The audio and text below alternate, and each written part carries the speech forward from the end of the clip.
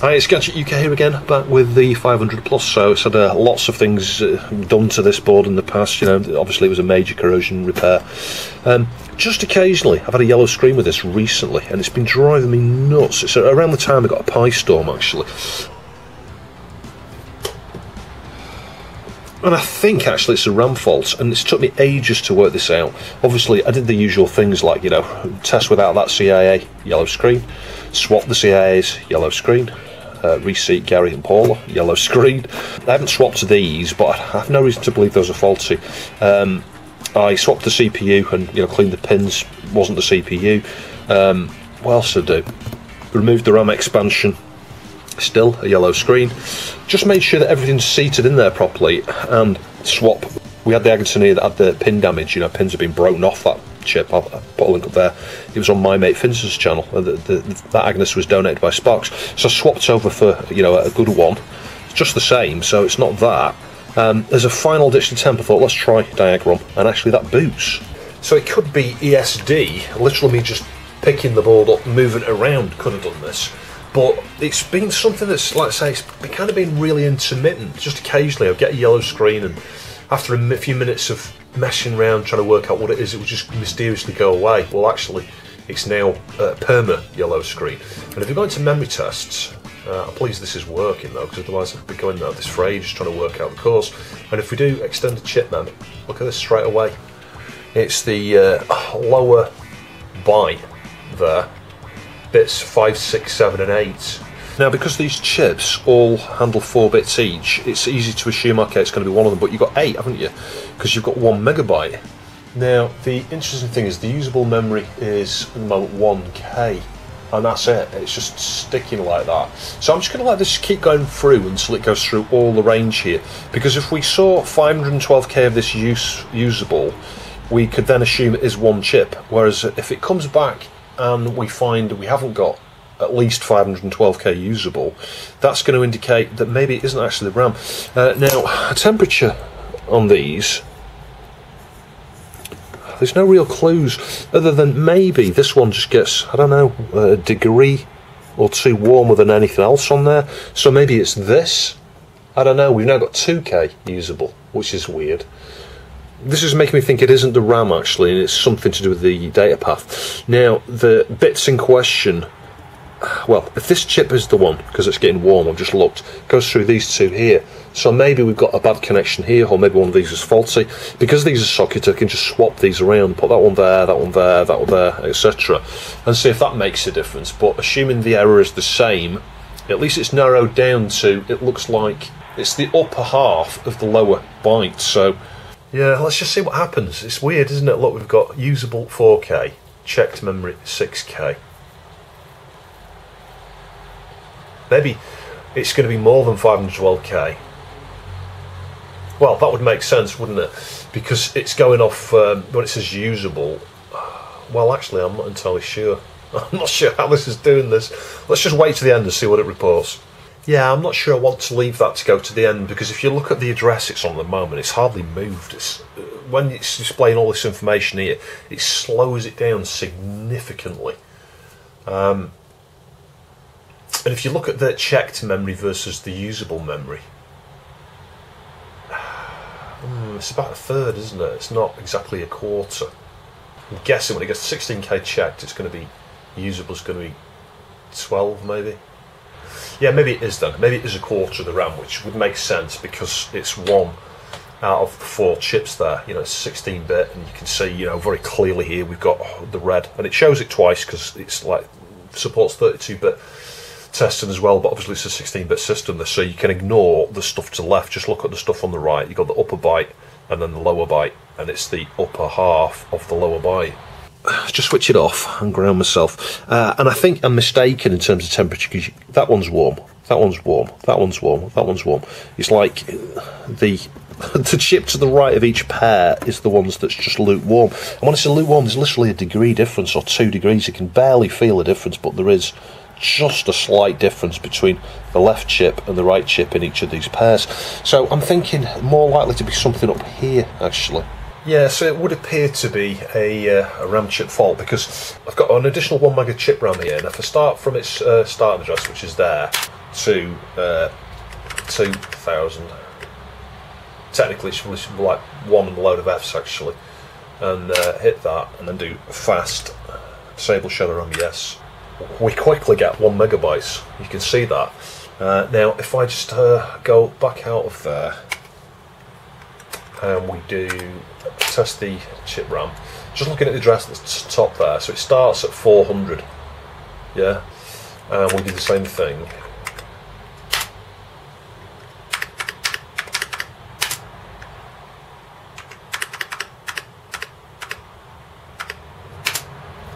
Fast, disable, yes. Yeah, we get errors, look. So this RAM that starts at 1 and 5 zeros in hex, that checks out alright. The RAM on here doesn't, which would suggest it's, and because these are both chip RAM, they're going to be taking the same path. So we've ruled out these. I swapped these around, not sure I mentioned that. So those are swapped around, those were swapped around, same behaviour. Yeah, we're left in a scenario here now where it looks like it is the RAM. It looks like it's got to be the RAM, it can't be anything else. So I just need to go work out which of these chips are connected to the lower byte for the upper 4 bits. So I think it's U17 and U21. Now, I haven't actually looked at the schematics. I was looking at Amiga PCB Explorer, so I'm just trying to find a replacement RAM here. Just grounded myself. I am going to try the piggyback technique, because you know what, it can just save you a world of pain just for a 2 minutes test here, and not even a 2 minute, 60 second. So let's try U17, and of course, you know, I should test connectivity perhaps here, because that could be the issue. Maybe there's a signal not getting to these, like Raz or Kaz or something. Anyway, let's switch that on. I'm just going to just test it that way, and then we'll do the same with U21. But I do remember seeing green screens just once or twice in the past with this board over the last 2 years since I fixed it. So yeah, it's always been on my mind, thinking, I wonder if the RAM's going to go on this at some point, and here we go, it has. Extended chip mem. Yeah, that's looking exactly the same. And then we'll test the other one.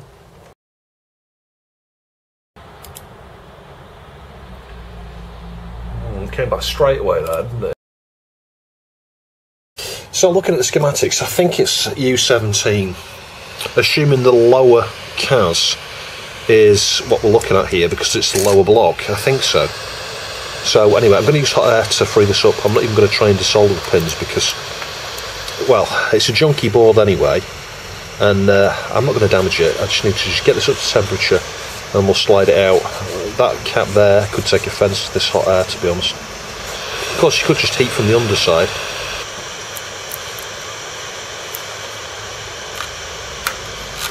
There we go. Hopefully no pad damage. Well, they're pretty easy to unblock the holes now and get the socket on. Hopefully that's the right chip. So the holes are all unblocked there. I've cleaned along here with IPA and a cotton bud. And let's get a socket on. You could argue one RAM chip fails, just swap the lot, but this is you know, just a working board here that I use for testing lots of things. So yeah, I'm not that fussed if we do eventually get a failure on another one. It may make another interesting video. I don't know. Unblocking 1 or 2 of the holes here was a bit of a pain, if I'm honest. You just have to hold it there longer, higher temperature, and hold it for 20-30 seconds, and then try and unblock. If that doesn't unblock, just get the iron straight back on it, hold it another 20-30 seconds and repeat. If you do that too long, obviously you'll damage the pads. Anyway, that's looking pretty straight there, I think. It's 50-50. It's a calculated 100% in terms of I went for the lower. But you know what, I might be wrong. It might address the upper ones before the lower. Honestly, do not know. I don't think so.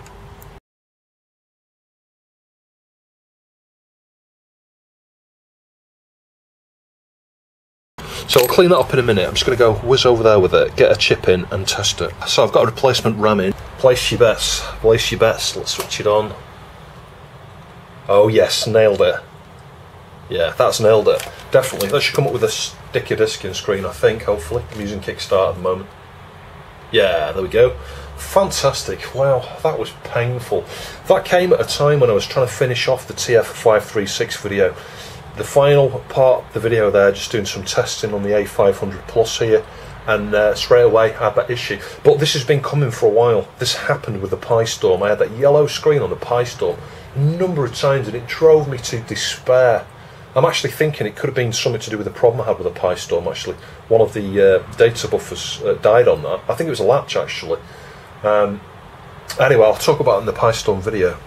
So swapping back to dodgy RAM, I want to show you the behaviour with this, actually. It doesn't hit the IDE at all. It just sits there at a black screen. That's the really weird thing when using the 536. Obviously, if you're not using the 536, you then get a yellow screen. That was how I discovered I was getting a yellow screen, but the first thing I spotted was when I was testing the 536s, this was happening. Black screen, not hitting the IDE. But if I cycle the power, you'll see the early part there, look, with the flashes is normal. So it's just really weird, isn't it, how with the TF536 it doesn't give a yellow screen. But that RAM is the issue. If I take the RAM out, and you can see the compact flash card here, just watch, switch it on. It never hits it. The LED never illuminates at all. And if we swap that RAM out and put the good one in, so let me just ground myself. I really don't like touching this. I'm holding a ground point while I'm doing this. Hang on. With my left hand.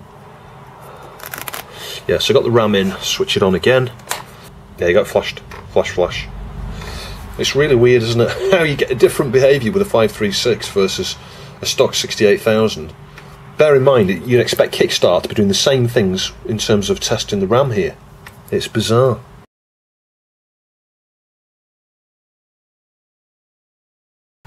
So RAS 0 goes to these chips here, and I think RAS 1 goes to these chips here. So because it was the lower, I was suspecting it's U17 versus U21. And in terms of, well, how did I know which one of these to go for, any of these chips to go for? The bits are here, so it goes like, I don't know, I can't read them from here. It's like, it goes 0, 1, 2, 3, and then you've got 4, 5, 6, 7 here. Those are those bits, and obviously they go to this chip, but they also pass through to U21. So those two chips are on those 4 bits, the 4 bits that were giving us an error there. The upper 4 bits of the lower byte. So yeah, it was just the RAS 0 rather than RAS 1 that made me think it's going to be this one, actually. And I'm sorry if it's not clear as to why I selected RAS 0 and found this chip rather than RAS 1, which should point to that chip. And I think, and I could be wrong, but I think RAS 0 relates to the first 512K. When we did the manual memory test, if we'd started at the address 8000, we would have been pointing at the chip here, actually. And I suspect that memory test would have been okay. It would have been, 512K RAM, green, all okay. We did the same sort of thing there with this expansion RAM, didn't we? We started at 10,000 hex and tested the RAM here, and that all came out good, a full 1024K.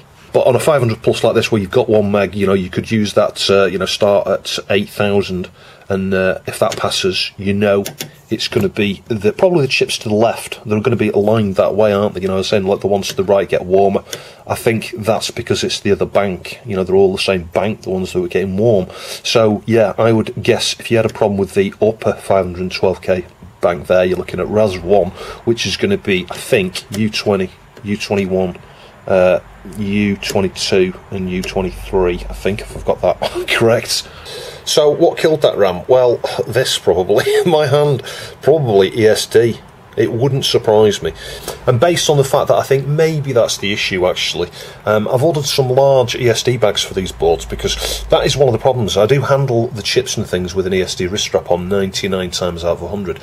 And it's the same with the board when the board's here. But I end up having to carry this board from one side of the room to the other, and I often just carry it with my hands, so I'm careful what I'm holding, but nevertheless, if I was holding this board here and my hands under there, and I'm walking, static electricity, that is a possibility. So I've ordered some large ESD bags just for storing these and for transiting them from one place in the room to another before I can actually get my wrist strap on, just to protect against that. But that's the sort of thing that can easily kill RAM. But of course, everything has a finite lifespan. They could have just come to end of life, these actually. They've been used an awful lot, just by me. I've used these for God knows how many hours on this board. And I think actually when I reclaimed some of those chips off those other boards, those were Siemens ones, and there were the occasional faulty one. Other makes, like the Sharp ones and stuff, they don't seem to get as many failures, I've found. So I did get 20 of these ESD bags. They're not too bad, actually. And you know what? Even at rip-off eBay prices, this was it's 12-inch by 16-inch. It's just large enough for an A500 motherboard, as you can see. and I think it was like £7 for 20, which is not bad. If you bought them direct from, I don't know, RS Online, Farnell, DigiKey, Mauser, Rapid Electronics, you'll get them probably half to 2/3 that cost. So yeah, I've always struggled to find bags this large in the past though, so I'm very pleasantly surprised. And it just means that when transiting them from one side of the room to the other, before I've got a wrist strap on, I've got less risk of damaging them. I got the crusty Agnes back in there, you know, we ruled that out, so that wasn't the issue. You can see I've got a pie storm in here at the moment. That'll be a video at some point soon. But I just wanted to point something else out. These pads here can be used to change the chip RAM configuration, I think. It might swap the external for the internal, I'm not entirely sure. It may just swap the banks around. But these pads here, JP3, there's 4 of them, and I think as defaults they are bridged. Just looking at this, I think it goes left pad to right pad, left pad to right pad.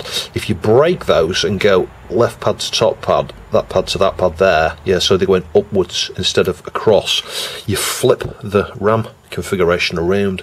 Now, as I say, I am not, and someone might be able to post in the comments down below, I'm not clear as whether it swaps the first bank with the second bank here, you know, you've got half meg, and it swaps them around, or whether it swaps the external for the internal there. But that's one way to maybe get around the yellow screen issue, to get further, you know, to understand further what's going on. The interesting thing with the yellow screen on this, we did see yellow screen on the 2000 in the same way a couple of times actually. I did a yellow screen repair on that. Normally, one of the things that Kickstart does when it boots, it does a quick chip RAM test. Doesn't test all the range and doesn't test every address, etc. It just does a quick test, and if there's any issue there, you'll get a green screen. So that's always, you know, okay, we've got a clue. But not always. If you've seen some of the earlier A500 repairs I did, you'll note that you can sometimes even get stuck completely. You don't get a green screen. With 1.3, you get stuck on one of the screens there. You know, it goes like dark grey, light grey. It can freeze there. Sometimes it can go dark grey, light grey, and freeze on the white, actually, because the stack's knackered, and sometimes it'll flash code on the keyboard. So it's interesting. You get green screen, yellow screen, grey screen. You can get all sorts of weird problems when you get a problem with chip RAM. Now, I always get asked what software I'm using or what ROM or whatever. Well, I was using one of these Boobip ROMs here, dead easy to program up on your own PC. I'll stick a link to the video for that up there. These are out of stock at the moment. But yeah, I put Diagrom on there, but you could also use Logica. The memory testing features, certainly compared to older versions of Diagrom, are better in Logica. But Logica doesn't always boot, and that's an interesting one. You'll see that in an upcoming A500 video. I have a scenario where there's a fault on a 500, Logica doesn't boot at all, but Diagrom does. So I hope you found something interesting in the video. If you'd like to support the channel, please see the Ko-fi and Patreon links down below. Just like to thank all my patrons for supporting me for the last 2 years, and wish everybody a great Christmas and hopefully a happy, positive, productive 2022. I'll catch you in the next video.